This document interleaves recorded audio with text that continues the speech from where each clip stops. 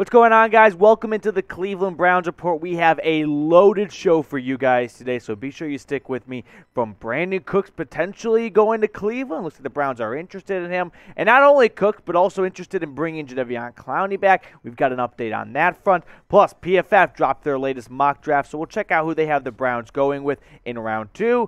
And Cleveland made a move, free agency. So how about we talk about that towards the end of the show? But first, let's kick things off with the Brandin Cooks trade rumor. So Brad Stainbrook does a great job of keeping up with the Browns, and the Browns Twitter Spaces tweeting out the Browns have had talks with Houston Texans regarding receiver Brandin Cooks at times this offseason, per a league source.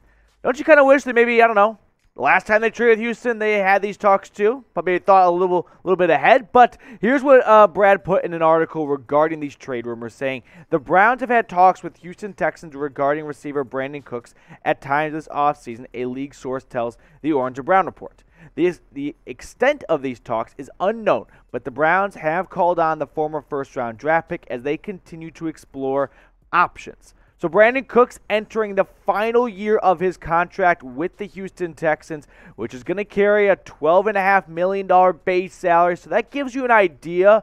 Now, it's not always concrete, but a rough idea of if the Browns traded for Cooks, what they could be on the hook financially for. He's also got a $16.2 million cap hit. Now, that does not guarantee that the Browns traded for Cooks, they're going to have a $16 million cap hit. Money can be moved around, put in signing bonus. The Texans could hang on to it. Cooks has been a traveling man. Started his career off in New Orleans, went to New England, went to the Rams, and now with Houston. Traded a handful of times already. But despite all that, I think he's actually been one of the most underappreciated, sneaky receivers. Over 1,000 yards in 6 of his 8 seasons. Last 5 years, 2 seasons in Houston. I mean, 1,000 yards last 2 years. Last season with Tyrod Taylor and Davis Mills, for anyone on the Texans to get over 1,000 yards, pretty good. All right, and he's been a quiet Iron Man as well. I mean, he's never missed more than like 2 games the last couple seasons. So I get he had that down year in 2019. I don't know what Sean McVay was trying to do there. Gave him a huge extension and then just didn't give him the targets. Maybe blame it on Jared Goff, but I think Cooks has been a quietly underappreciated receiver in the NFL. So if a trade were to happen, I think this is an idea of what it could shake out to be. Now, it looks a little strange because you're thinking, hey, Matthew, you're telling me the Browns gave up a 5th for Amari Cooper, but Brandin Cooks goes for a 4th when Amari Cooper is clearly better? You got to remember that GMs really look at the cap hits, the salaries. And Amari Cooper was making $20 million in Dallas. The Cowboys didn't want to pay him that much. And once word got out there they were going to release him, kind of like how every team has the Browns by the balls right now with Baker Mayfield, everyone knew that the Cowboys would just take him for anything anyone would offer because they had to release him eventually anyway. So just keep that in mind with this trade. But what do you think about it? Would you do this trade if you were the GM? If you're Andrew Berry and the Texans say, give us your 4th and we'll give you Brandin Cooks, are you accepting or declining that? Let me know in the comment section below what you would do. Personally, I think I actually go the decline route.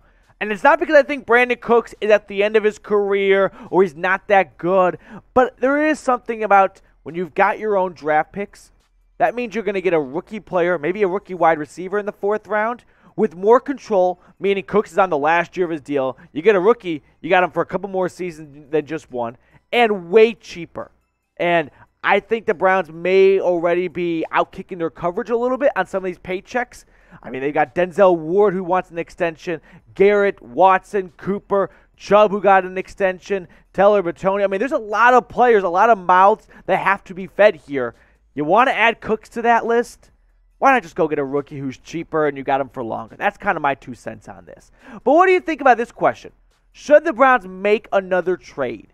Are you kind of traded out? Or are you like, you know what? It's fun. I like the notification. I want more content on trades. Y for yes, N for no if you'd like to see the Browns make another splash trade. Switching gears here. Let's talk about the latest Pro Football Focus mock draft.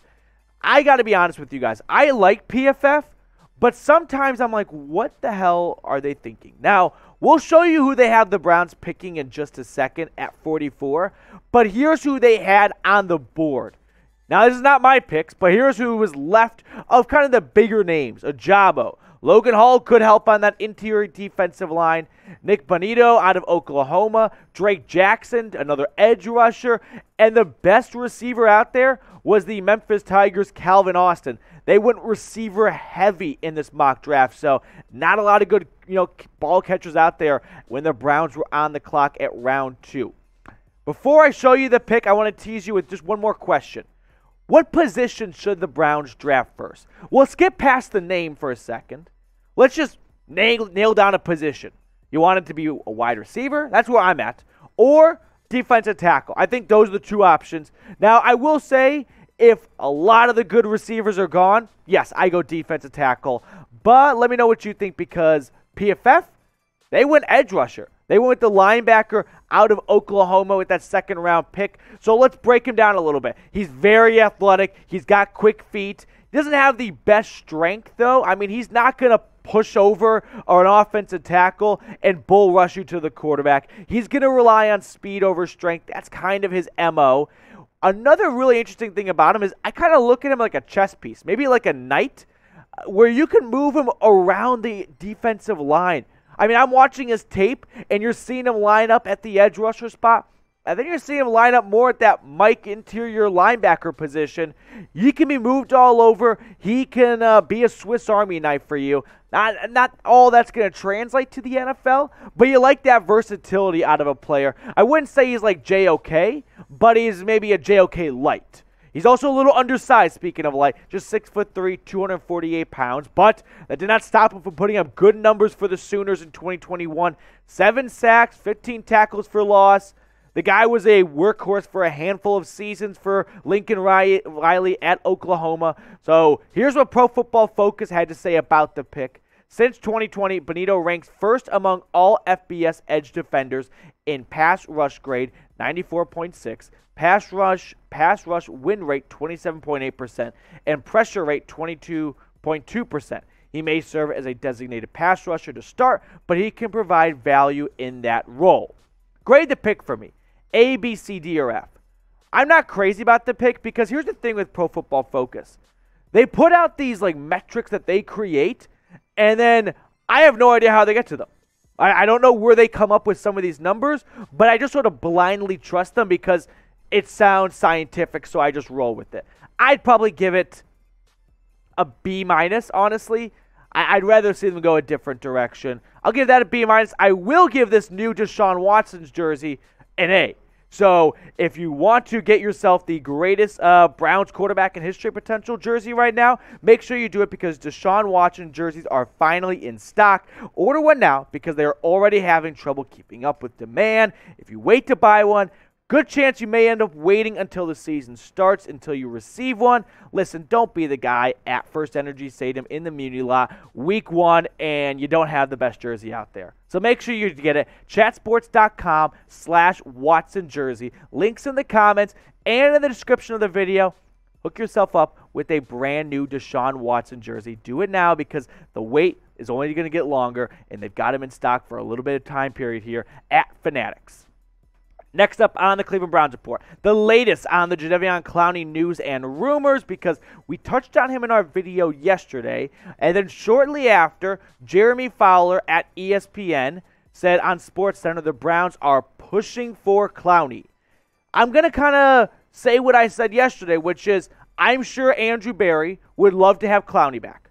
It's about the right price, though. I saw a report that before the Browns traded for Watson, they were looking at a 2-year, $24 million contract. I don't think the Browns can do that anymore. My guess is looking more like a 2-year, $20 million contract. So if I'm Clowney, do I want to go back to Cleveland where I had 9 sacks last season, triple what I had the previous 2 years combined, or do I want to wait a little longer, see what more money's out there, maybe get paid an extra $1 or $2 elsewhere? Personally, Clowney, roll it back with Myles Garrett. Get that duo back and going because Clowney not only helps the Browns with just getting another pass rusher, but Takk McKinley ruptured his Achilles. He helps the draft process altogether because the Browns can sign Clowney potentially, go into the draft, and not have edge rusher be one of their biggest needs. Because at this point, I mean, it kind of is. You lost McKinley and Clowney, Weaver, MIA. I don't know who the next real Porter Gustin. I don't know who the next true defensive end would be, so you can kind of skip over that process in the draft if you bring Clowney back. Not skip over, but at least delay it to the third day of the draft. But Dog Pound, do your thing. Let's spam 90. You guys show out every single time I ask to put the jersey numbers down below, because I honestly think, the last video got over 10,000 views as we're recording right now, so good chance someone in Clowney's camp is just name searching on Twitter, on YouTube, seeing the love, reporting back to Deshuan, and getting him back to the Browns. We're going to wrap up the show with some interesting free agency news here. Pains me a little bit, but the Browns did sign a punter, Corey Bojorquez. He had the longest punt in 2020 and in 2020-21. So comes originally from Buffalo, then goes to the Packers on a one-year contract last season, or only served 1 year with Green Bay, and now he's on the street. Browns weren't going to go back with Colquitt. The Scottish Hammer is done, so he signs a 2-year contract with Cleveland. Mixed emotions on this. I get it. He's got a cannon of a leg. He had the longest punt last season.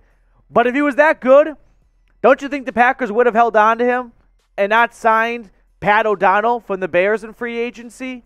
Right? Isn't there something to be said about that? Teams don't let just good special teamers walk. If they're pretty cheap, because I'm guessing it wasn't a numbers issue. It's not like O'Donnell's going to be making that much less than Bojorquez in Cleveland. And also, I still want Matt Araiza. Okay? The punter out of San Diego State, I think the Browns should absolutely draft him. But after this move, probably not going to happen. How often do you sign and draft a punter in the same year? Probably going to be a bit of an overkill for the punter position. So my punter dreams and your dreams, because a lot of us, in the comment section, we're hoping for this, but I don't think it's going to happen. So let's end the video on this note. Speaking of special teams, I'm going to challenge you guys here to name your favorite special teams player of all times, but you can't say Josh Cribbs. That's just too easy. If you want, we'll let it slide, but try to think outside the box. Give me another one. Give me your favorite special teams of all time without Josh Cribbs. All right, that's going to do it for us here on today's show. We'll catch up with you later with the latest Browns news and rumors.